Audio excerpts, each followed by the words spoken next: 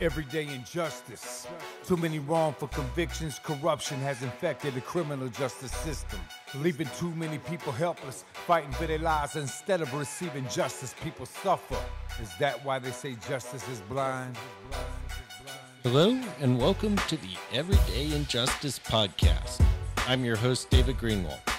For the past 10 years, we have operated Vanguard Court Watches in California, including San Francisco, Sacramento, and Yolo counties.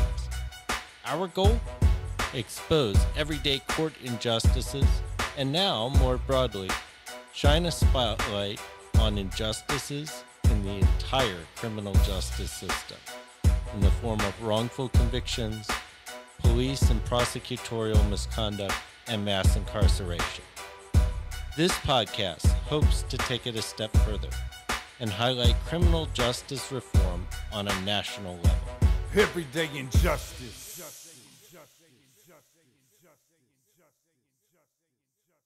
Today on Everyday Injustice, we're going to be talking about the book, The Fear of Too Much Justice. It just came out this week. And we have on here Stephen Bright and James Kwak. Welcome to our show. Thank you for having us. Thanks, it's a pleasure. I think it'd be great maybe just if both of you could give a little bit of background on yourselves. You don't have to go into a tremendous amount of detail, but just so that people kind of understand. Sure, I'll go first. I'm Steve Bright, and I teach at law schools at Yale and Georgetown universities. But for about 40 years, I was involved in litigation of death penalty cases, mostly in the South, and much of that time at the Southern Center for Human Rights in Atlanta, about 35 years there. And so what we've tried to pull together here is a lot of what we saw, have seen in the cases as we've tried to deal with the issues that are in the book. Thanks. So I'm James Kwak. I've done a bunch of things. I went to law school when I was 39, and I took Steve's class on capital punishment. I also worked in the capital punishment clinic at Yale that Steve oversaw, where we worked on death penalty cases. And after law school, I decided to become a law professor. I was a professor at the University of Connecticut for 10 years. But I stayed in touch with Steve and with the Southern Center. I've been a board member of the Southern Center for Human Rights since 2013. I was the chair for a few years, and it's just been an honor to be able to work with Steve on this book and to help get these very important ideas that Steve and the Southern Center have been working on for so many decades, to get those ideas out into the world.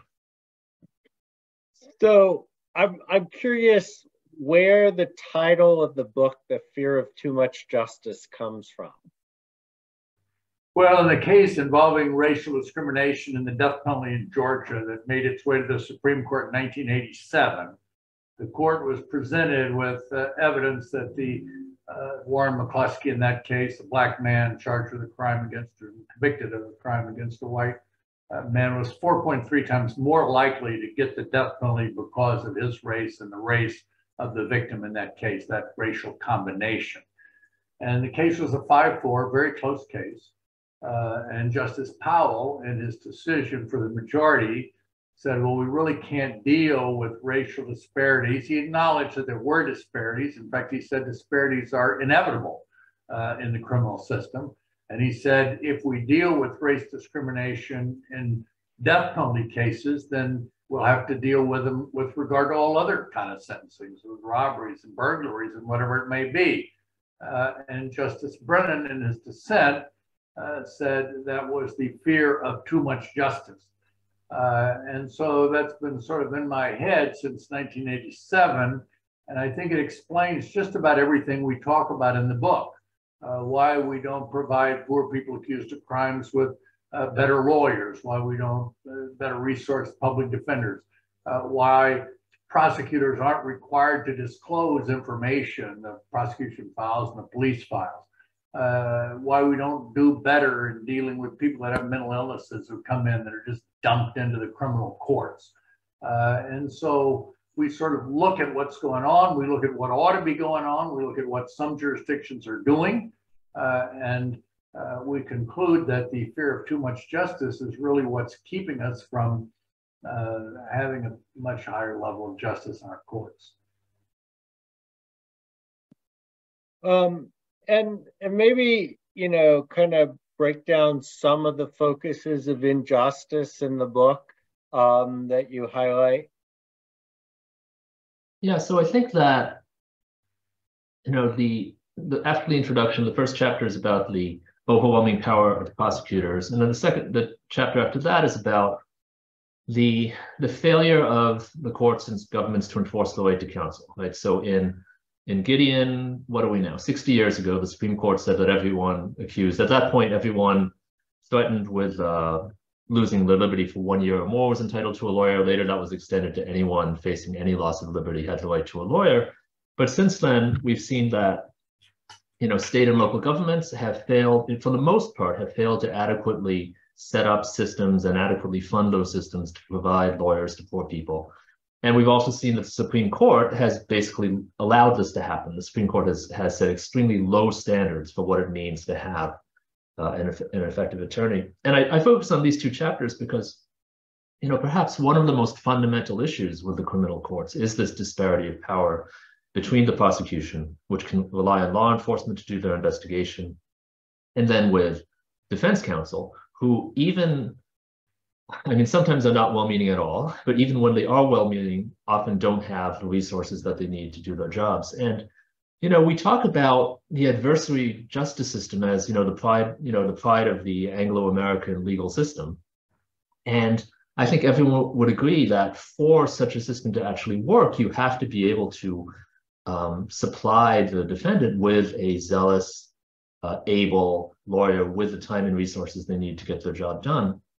And that is just, in most cases, that's just patently not the case. And in some sense, I think that's the most fundamental problem with the criminal courts. And going back to the fear of too much justice, I think many people are aware of this problem. So why don't we do something about it? Why doesn't the Supreme Court do something about it? Well, if every defense lawyer if every defendant had a lawyer as good as Steve Bright, the system, as we know, would completely break down. The system is predicated on the idea that more than 90% of people will plead guilty pretty quickly. And if that didn't happen, no one knows what would happen. And that's the fear of too much justice, I think. Yeah, and the converse now is that, not only are a tremendous amount of people pleading out, they're pleading out kind of under threat of tremendous sentences through the trial penalty. And so we have people that are basically not exercising their Sixth Amendment right to a trial. Yeah, that's right. And we talk about that, and we talk about the incredible power that prosecutors have in that regard. We talk about two women in Georgia, both of whom were given an offer to plead guilty if they would just simply admit their guilt, which really was not contested in either one of the cases, testify if there was anyone to testify against. In both cases, the other participant in the crime took the deal and testified. And tragically, in both of those cases, the Kelly Gissendaner in one, Timothy Moss in the other, rejected the plea and were sentenced to death. And Kelly Gissendaner was executed. And it was only a dispute over how much time before she would be eligible for parole. That was the only difference between what the prosecution was offering and what she and her lawyers were offering. So, and of course, even if she were eligible for parole, she might never get it. So based on this minute difference between the two sides, the prosecution exacts the trial penalty, which in this case was life itself in her case. And we see that, of course, in less draconian ways in a lot of other cases where a person can get 5 years if they plead guilty or 20 years if they go to trial. We see so many people in the great bulk of the cases, of course, are misdemeanor cases, minor cases where people are arrested, usually can't get out of jail, and after they've been in for a while, they're told, well, if you plead guilty, we'll give you time to serve. You can get out today. If you want to go to trial, you'll have to stay in jail for another several months, and it may even be delayed then. So we have a lot of people that plead guilty just to get out of jail. But once they pled guilty, of course, that's a guilty plea on their record, and that will come back to haunt them probably in the future. So, do you offer any, remedies for this? Well, I mean, this is one of the fundamental problems, and in some ways, it's a very difficult problem to solve, because when the Supreme Court said that everyone had a right to a lawyer, they didn't provide any way to pay for this, right? So ever since, most states and counties and local governments have been trying to, get away with spending as little as they can on indigent defense, and the courts have been allowing this to continue. So I think, I have two answers. I mean, one answer is that at the fundamental level, we need to be willing to spend more money on indigent defense if we're going to continue to pretend that we have the right to counsel in this country. Now that may be difficult. Another thing that we talk about in the book is what North Carolina has done. So North Carolina has said that prosecutors have to disclose their entire files to defense attorneys, so they can't conduct a trial by ambush. And most importantly, so the defense attorneys know what the strength of the prosecution's case is, which gives them a much better, much more leverage when it comes to plea bargains. Makes it much harder for the prosecution to pressure people into pleading guilty. And that's in a sense, that's what you might call a process change, a procedural change that doesn't really cost anybody money. And it was motivated by wrongful convictions, right? So in the past 25 years, we've come to realize that thousands and thousands of people have been convicted who are completely factually innocent, not just legally innocent. And this is one of the methods that can be used to address that kind of problem. So I think that's a promising development that other jurisdictions could take up. And the one other thing I would just say with regard to that is that this trial penalty, it just can't be that severe. The courts have to recognize that the right to trial is a fundamental right, that people have it. It may be the other side of that coin, of course, is that if somebody takes responsibility, admits their participation in a crime, expresses remorse, maybe in some way we recognize that and reward that to some extent. But the idea that the life or death depends upon taking the plea, or 15 years depends upon taking the plea, it's so excessive. Of course, our whole problem with sentencing generally is that it's excessive. But when you can put that kind of pressure on people to say, if you don't take this deal, you're going to get 20 years or you're going to get the death penalty, there's really no bargaining there. You're really just coercing people into pleading, and you get a lot of innocent people pleading guilty because they're scared to death of what they're going to get if they don't. So tell us a little bit about the Glenn Ford case. Sure. So Glenn Ford, we start off the book with Glenn Ford because in some ways sadly it's almost a run-of-the-mill case. Right. So it's a black man accused of murder in the Deep South. His attorneys, basically have he gets appointed attorneys. This is the 1980s when many states had appointed attorney systems. Many still do, which means essentially you're getting somebody who is taking the case because they're going to be paid a small and usually limited amount of money to take the case. So his attorneys had no experience in criminal defense. He was tried before an all-white jury because the prosecution struck all the black members of the jury pool, and he was sentenced to death. And ultimately, he was exonerated 30 years later. And the one thing that's remarkable about this case is that the prosecutor apologized, which almost never happens. And he said, I was young, I don't know if he said naive, but he said I was only bent on winning. And I didn't see the injustice of the fact that this man was not properly represented. I didn't see the injustice of trying him before an all-white jury. He didn't mention this, but also in a courthouse that had a monument to the Confederacy outside it.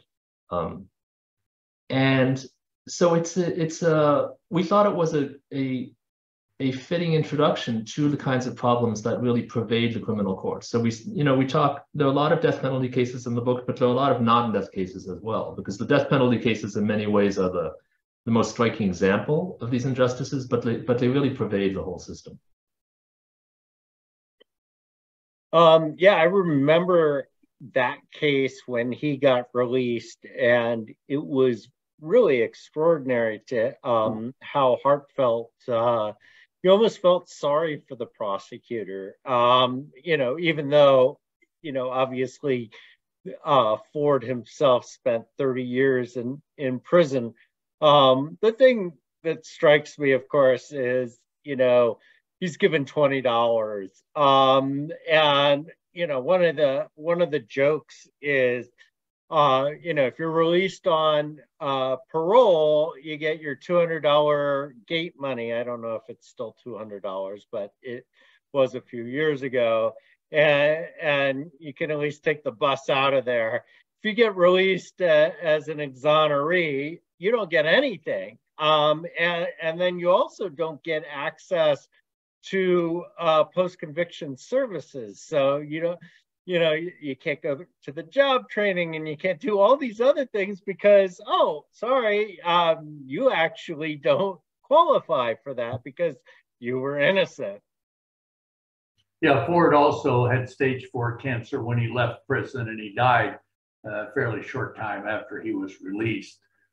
So it's a very tragic case. Yeah, the other thing that I should point out, just to make sure it's clear, is that although the original prosecutor did apologize eventually, the prosecutor spent a long time trying to prevent Ford from getting out of prison. So this is not one of those. I mean, as you know, a few jurisdictions now have conviction integrity units, and a few prosecutors have taken the lead in trying to address wrongful convictions. But this was not one of those cases. So true. So what are some of the takeaways from the book that people should know about? Well, I think one is that the criminal courts are the part of society least affected by the civil rights movement.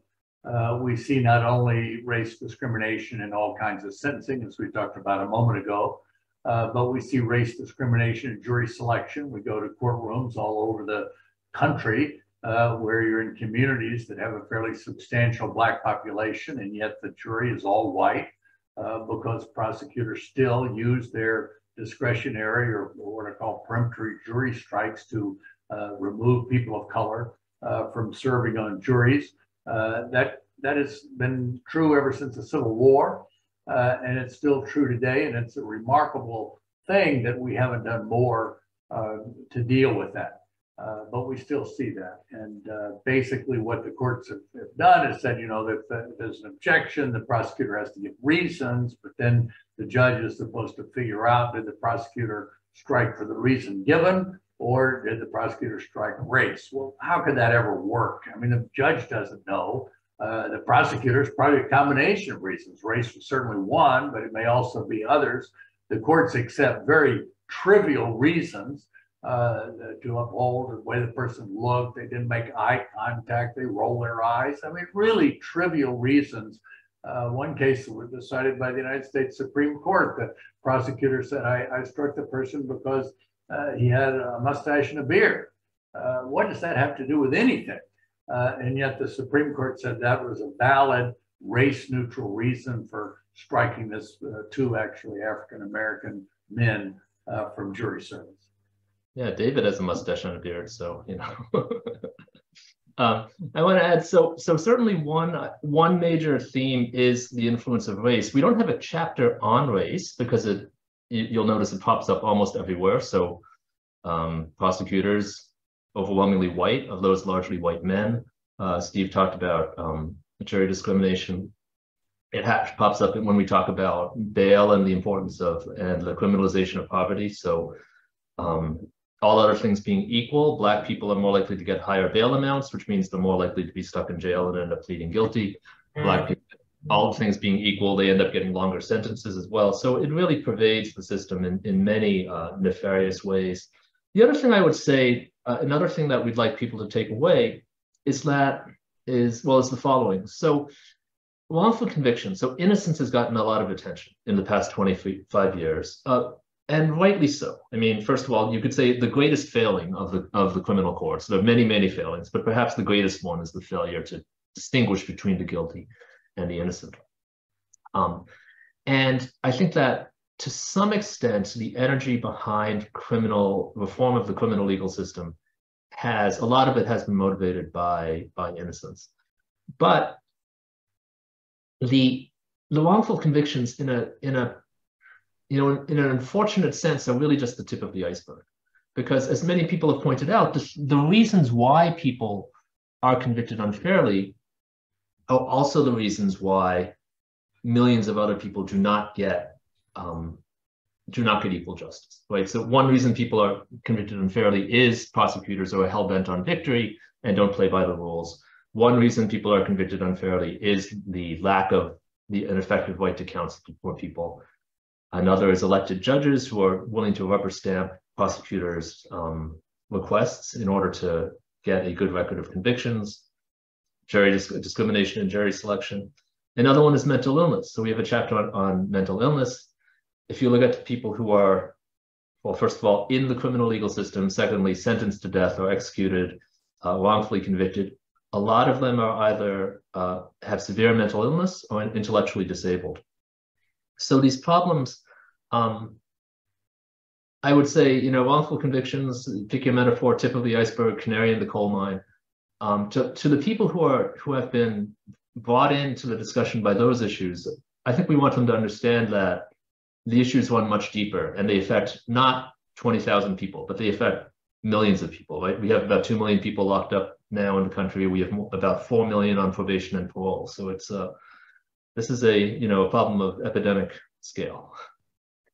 Yeah, I always refer to wrongful convictions as kind of the gateway to the injustice system, because it was basically through really the DNA testing that proved beyond any doubt that we are locking up innocent people. And then through that, we're able to find out, okay, why are they being wrongly convicted? And then all of a sudden, we've uncovered all of these problems, everything from eyewitness identification to bad forensic science to just ineffective defense and a whole host of other things. But, because we've discovered all these wrongful convictions, then all of a sudden you can't really argue anymore that these other problems don't exist. And the conventional wisdom not very long ago was that there were no innocent people being convicted. Right. The great judge Learned Hand said, with the presumption of innocence, the reasonable doubt standard, and all those things, as he said, the idea of an innocent person being convicted is an unreal dream. Well, if you said that today, you'd be laughed out of wherever you were, because we have these innocence projects all over the country, finding people who've been locked up for 10, 20, 30, 40 years who are innocent. We have these conviction integrity units that keep finding people and letting them out. And so we see, as James said, that the system is failing. And really the most fundamental thing, you really don't, you want to keep innocent people out of prison and you want guilty people to go, if that's what the system is supposed to do. And if you're not doing that, if you're convicting a lot of innocent people, and of course DNA is what told us that was wrong, that you could actually prove beyond any question that the person convicted was innocent, and very often you could find out who the actual perpetrator of the crime was as a result of DNA testing. So we need to be much more humble about this system, because it's a very human system. It's not well operated in many parts of the country. It doesn't have people who really are up to the task of administering justice. Doesn't mean you don't have to deal with some of these issues. Of course you do, but there ought to be, as I say, some humility with regard to what kinds of things the criminal courts are doing to people. So one of the things that we do is we send interns, most of them are college students, into the court to monitor for injustices. And we often are looking at low profile cases where it's kind of what we call everyday injustice, the name of our show, in fact.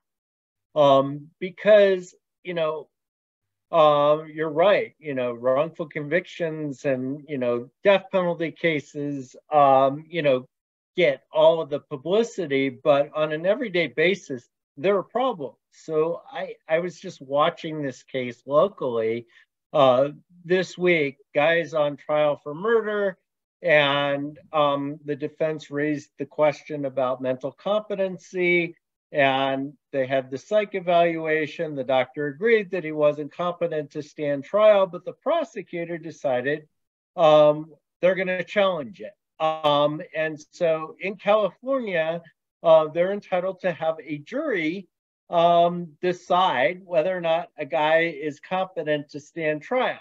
Now, that may not seem as absurd as it does, but the thing that strikes me is, so now the prosecution's presumably going to get another, psychiatric evaluation that shows that he is competent, and they're going to put evidence on competing psychiatrists, maybe, that, and now these 12 laymen are going to have to figure out which psychiatrist is more qualified. And, the defense is like, hey, we'd prefer to have a court trial. And the judge is like, oh, sorry, prosecution's entitled to a jury trial, so there's nothing we can do. It just seems absurd to me. Well, there's some other states that have jury trials, including Georgia, for determination of competence. Yeah, I mean, I think that it's the law. If you go to law school, right? If you read the statutes, like the statutes say you can't try somebody unless they understand the proceedings against them, they can cooperate with a lawyer, and so on. And that seems to make sense, right? And the law also says, you can't execute someone who doesn't understand the reasons why he's being executed, and so on. But the problem, as we discuss in the chapter on mental illness, is that we're just making guesses. We don't understand the brain very well. We're not putting these people under MRIs, and that wouldn't help. That wouldn't help us. MRIs aren't good enough at this point. We don't know enough to know anyway. So you're asking, either 12 lay people, or you're asking a judge, which is often not that much better, right? To guess at what's going on in someone's head. And the prosecution most of the time says the guy's faking it, right? So yeah, on the one hand, we have these statutes that seem reasonable, but the application can just be, and when you look at how some of these cases come out, the way they're applied can just seem completely, Orwellian. I wanted to mention about court watching, and you're absolutely right that everyday injustice is a great name for the podcast, because it happens on all levels. When Steve was executive director of the Southern Center, and we still do it, we send people, often interns, to watch courts in small circuits around Georgia, and you see, that's one way that the Southern Center found out about, failures of the right to counsel in certain counties, like by just going and watching. And particularly, I think in juvenile cases, there are many places in this country where particularly juveniles accused of crimes don't have access to lawyers. So it's it's a great service. I think some law schools do it, some nonprofits do, but the more light that can be brought onto these small courts, I think, the better.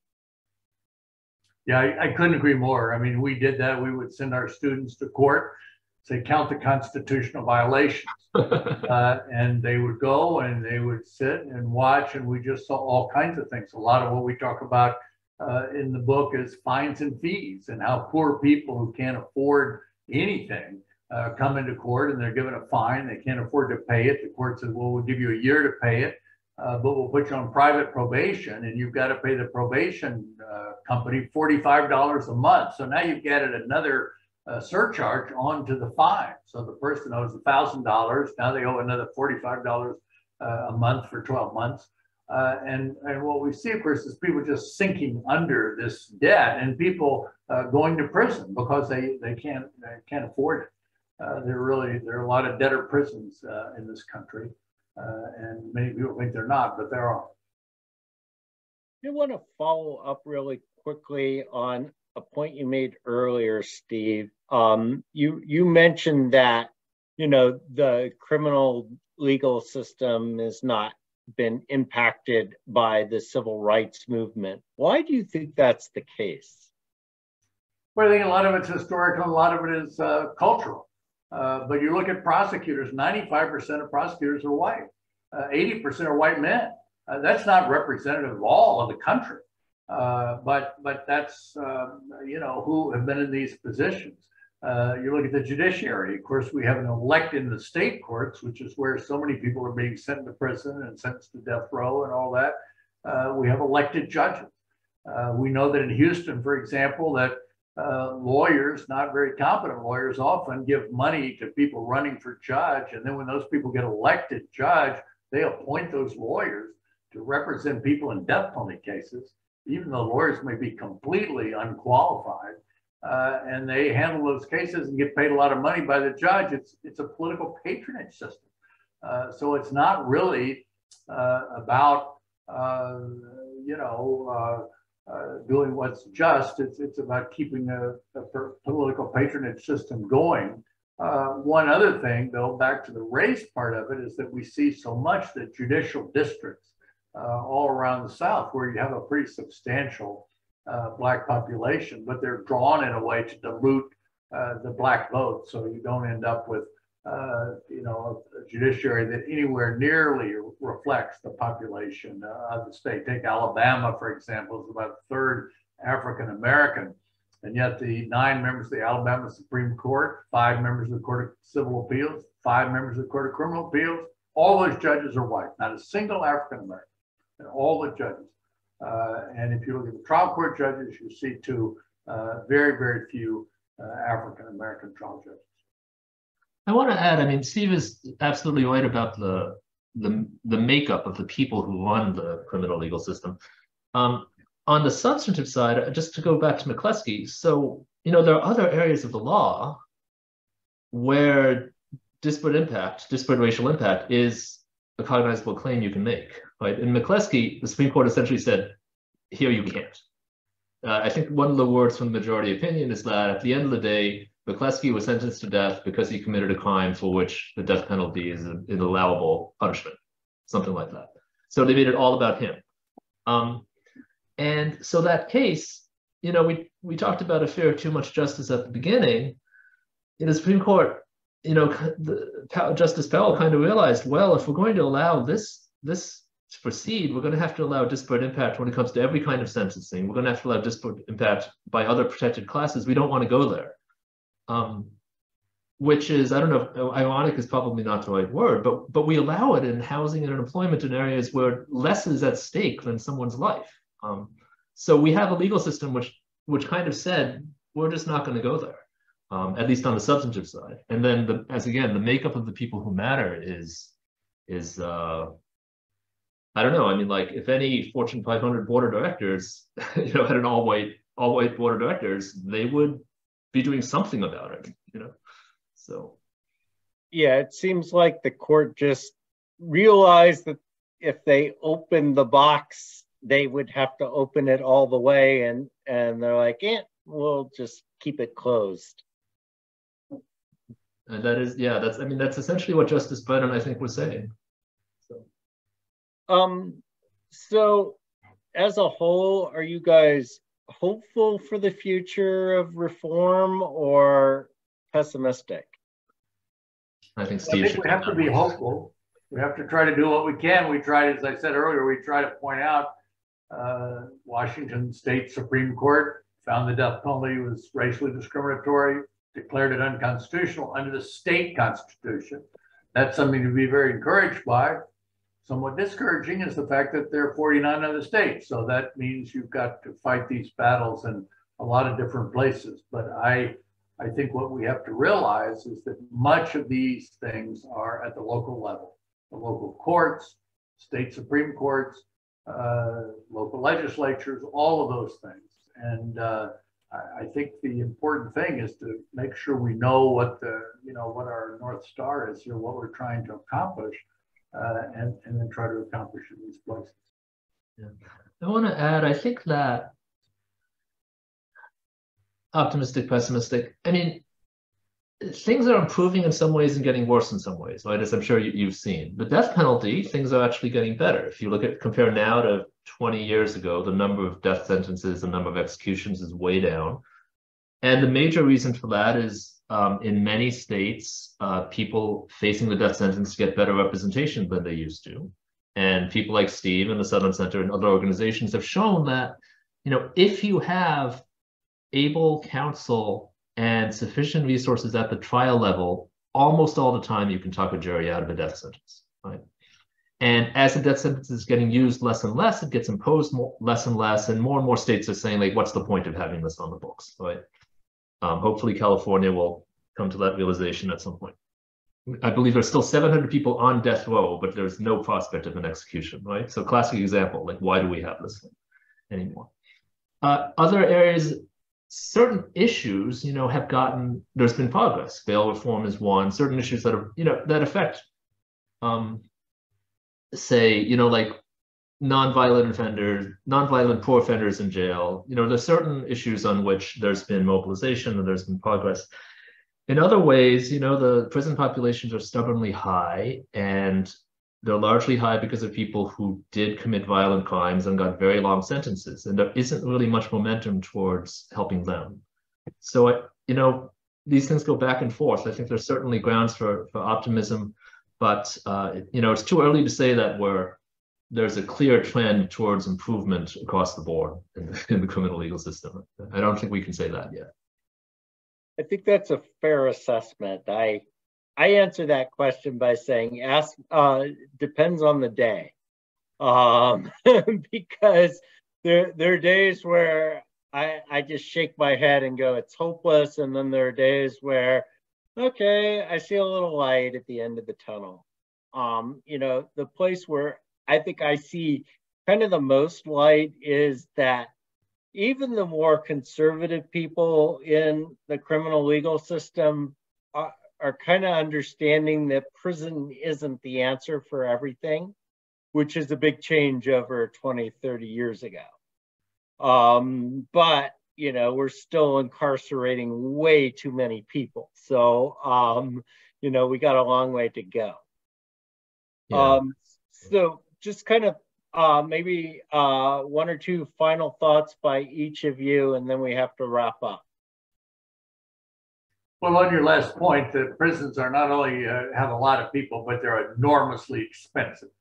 And one thing recently that happened in Georgia under a Republican governor was some criminal justice reform measures. Of course, they're never everything that I would think, or James and I would think ought to be. But at the same time, by getting a lot of low-level drug people out of the courts and into community programs, the prison population declined. And what is really most important, what's really impressive about it, is the percentage of African Americans in that prison system declined. Again, I think what will ultimately answer some of these questions is just the enormous cost of trying to carry on what we're doing now. It's unfortunate that the Supreme Court, which could play such an important role, is probably not going to for the next generation. But I don't think that means that we give up. I'd say the most encouraging thing to me are the students that I teach that go out and are determined to provide people with good representation. I think your court watchers who are going to court and telling people what are happening there and bringing attention to it, I think those things are what's going to improve things in the future. I would say I certainly agree with everything Steve said. The last chapter of our book is called More Justice, Less Crime. And it doesn't try to summarize the whole book, but the chapter before that is about excessive punishment, right? And the last chapter tries to talk about how sensitive may be a bad word, but a system that tries to address the root problems of crime, the root problems of people who commit crimes, and tries to come up with solutions that will, best help in many cases the victims or victims' families, the communities that are in those kinds of solutions, will result in fewer people in prison, and will also increase public safety and reduce crime. There are many reasons for this. One reason is that one thing that people have found in the past 10 years since the shooting of Michael Brown in Ferguson has been that when the relationship between a community and law enforcement and prosecutors and the criminal courts, when that relationship breaks down, when people no longer trust the authorities, then it becomes harder to clear homicides, becomes harder to solve crimes. And in many places in this country, the system has been so punitive and so discriminatory and so unfair for so long. Unfortunately, many of the places where there's the most crime, we've gone past the point where locking people up is having a public safety benefit, and we're pretty clearly at the point where it's making things worse. So, will people realize that? I'm not sure. As you said, I think that there is a certain segment of even conservative officials and lawmakers who are interested in pragmatic solutions. What will reduce costs? What will keep crime levels manageable? And that could be a way that will help us have progress in the future. On the other hand, we do have the backlash from, for example, the previous president, who was essentially into punishment for its own sake, and one of his last acts was to have a spate of executions. So that nastiness is still there, and we'll just have to see which wins out. Well, I want to thank both of you for joining us and talking about this very interesting topic. The book is The Fear of Too Much Justice. The authors Stephen Bright and James Kwak. This has been Everyday Injustice. I'm your host, David Greenwald. Join us again next time for more tales from the injustice system.